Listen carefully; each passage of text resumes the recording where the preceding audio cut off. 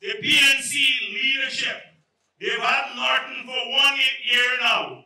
He has discharged 2 Indo-Guyanese general secretaries and a treasurer in that period. We saw David Hines recently. He revealed the purpose of Nagamutu and Ramjatan. He said they were only included because they were supposed to bring a few Indian votes over to the coalition. That's their only purpose in the party, not to promote a multi-ethnic and to respect people of every race and every faith as this party does, and to embrace them and include them. They saw them as outsiders.